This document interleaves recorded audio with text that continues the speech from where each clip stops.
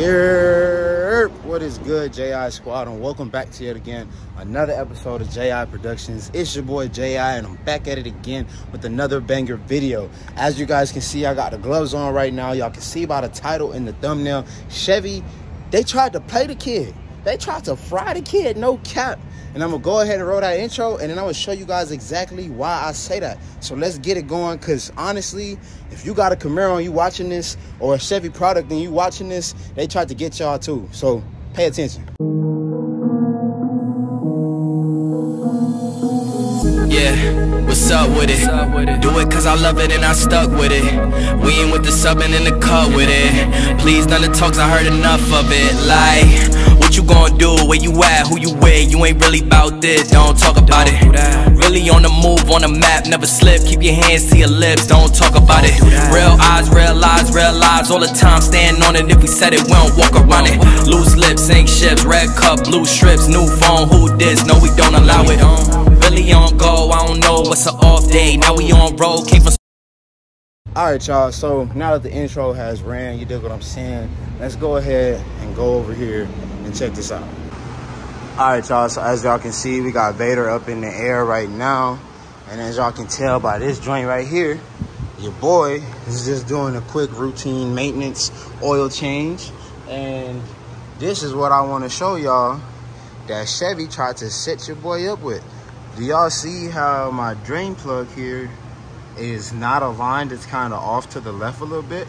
And then if you look literally at the threads right here, the drain plug decided to go ahead and basically fail.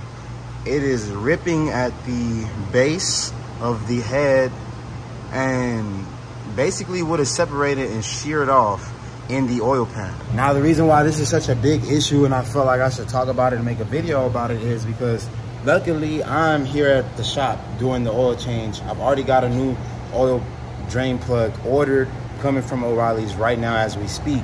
But some of you guys may be doing these oil changes at the crib, in the driveway, in the garage, in the parking garage at college, wherever you are. I remember because back in my freshman years when I had Hazel, I was doing oil changes in the TSU parking garage for student parking. So literally imagine you're doing the oil change, and literally let me explain to y'all how I even caught this, because as y'all can see, it is still pretty like evenly shaped as far as the drain plug stud goes. Now typically what you will see happen is it'll start to get thin around this area where it ripped, and then it'll rip. But mine didn't do that, it just ripped. Now the reason why I was able to catch this is solely because whenever I do my oil change, right, I start with the drain plug, I finish up with the drain plug, tighten it down, and then I move on to the filter. Once I get to the filter and I'm done replacing the filter, I clean it up, make sure it's tight, then I double back and I check the drain plug again and make sure that it's tight. Now, I went ahead and I went on with the drain plug and I tightened it again after I was done with the filter, and literally the head spun. And so I was like, wait a minute, I know I tightened this, so let me go ahead and take it off and take a look at it and see what's going on. I take it off and this is what we got, man. Like, Chevy, this is a $60,000 car, and y'all are sitting here screwing people like this, bro.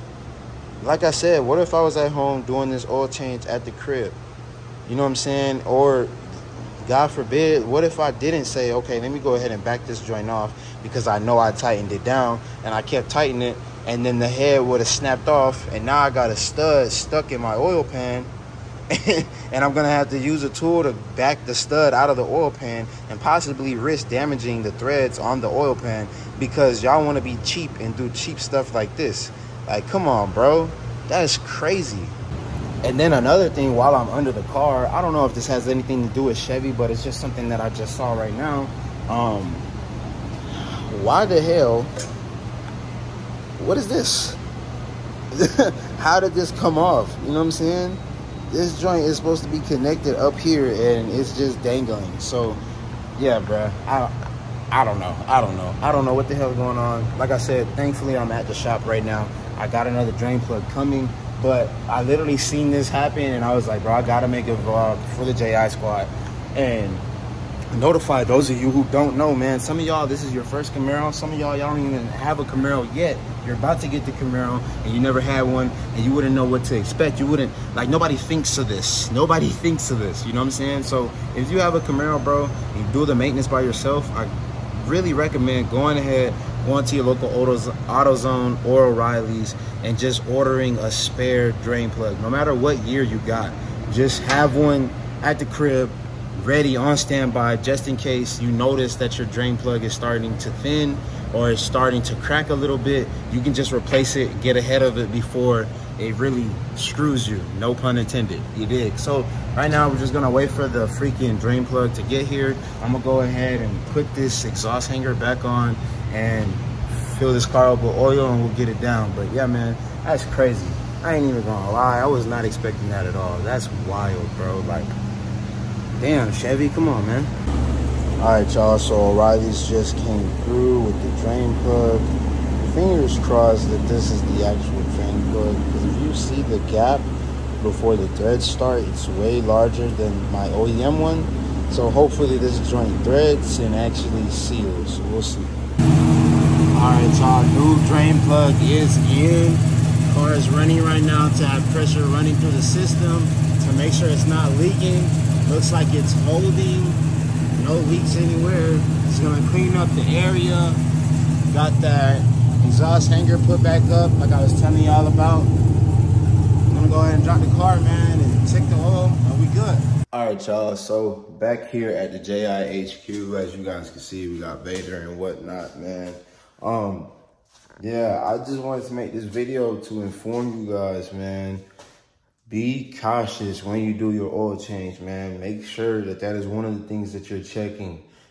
Check your oil drain plug, bro.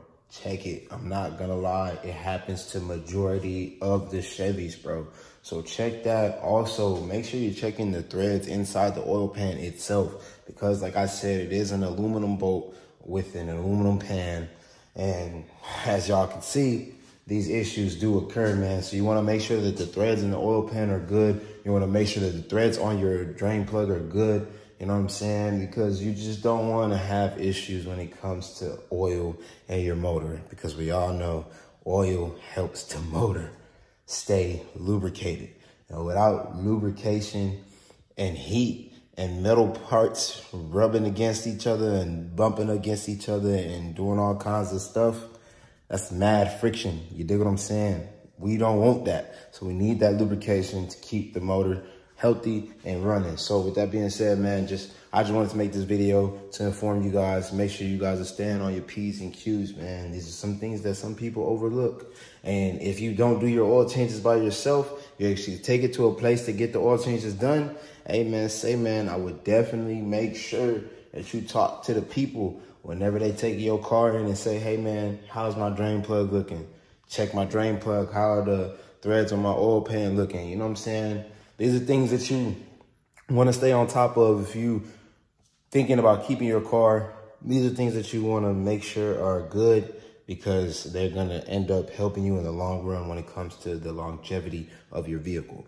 But with that being said, y'all, that's going to wrap it up for today's video. If you're new to the channel, man, make sure you go ahead and hit that subscribe button, turn on post notifications, drop a comment in the comment section down below. And y'all go tune into the video that's going to pop up right here, bro. This is yesterday's video. It's a POV drive with mad pulls. Mad pulls. So make sure you guys go tap into that video, bro, because y'all asked for it on IG. And I kind of messed up the algorithm posting yesterday when I don't post on Tuesdays. So that video kind of like didn't really get too many views. So make sure y'all guys go tap in with the video that's right here. But let's go ahead and roll that outro, and I'll see y'all in the next one. Peace.